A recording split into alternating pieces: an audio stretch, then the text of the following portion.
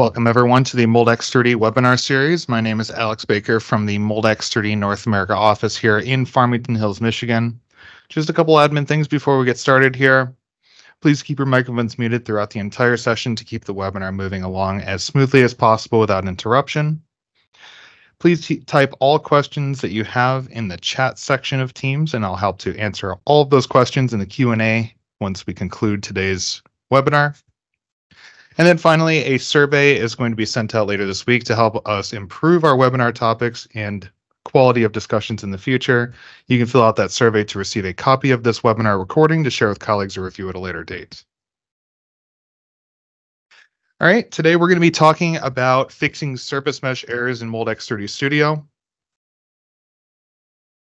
I'm going to start out by identifying the surface mesh errors, the different types of errors that you can get, what they mean, and where they are, how you can identify them on your surface mesh when you actually go to surface mesh your own geometries.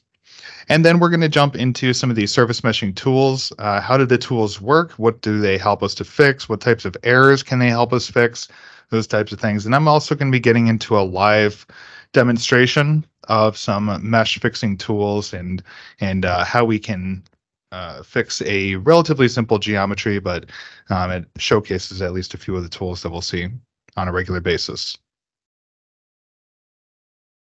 All right, so identifying the surface mesh errors in Moldex3D, there's a bunch of them, 11 in total. I'm going to go through each of them individually.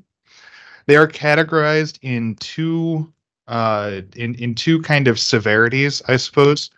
The red severity, if the number itself is in a red color, it means that you must fix it before moving on to the solid mesh.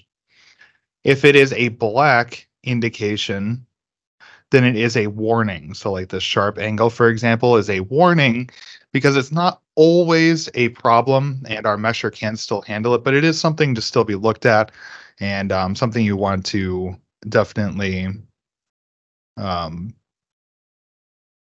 pay attention to as you move on throughout your solid meshing. All right, so like I mentioned, I'm just going to go down through each of the 11 errors one by one, just to kind of explain what exactly is meant by each of these terms.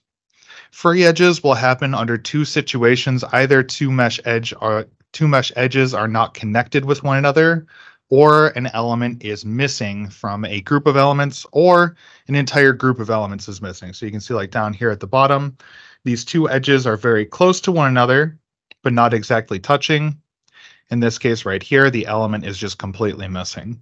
Usually to fix this, we'll use a fill hole. We can move the nodes manually, or we can stitch two surface meshes together.